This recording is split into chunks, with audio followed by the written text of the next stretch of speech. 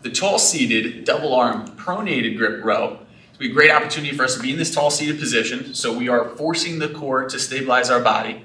We are not going to allow ourselves to get too much support from the legs, and we're not going to use any momentum to make this a stronger position.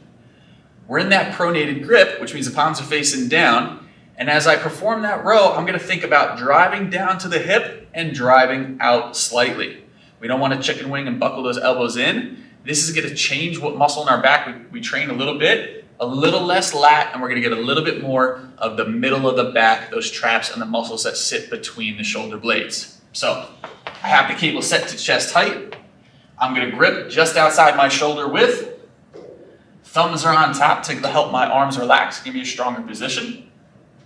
Belly is braced, and I'm going to cue my elbows to drive down and out.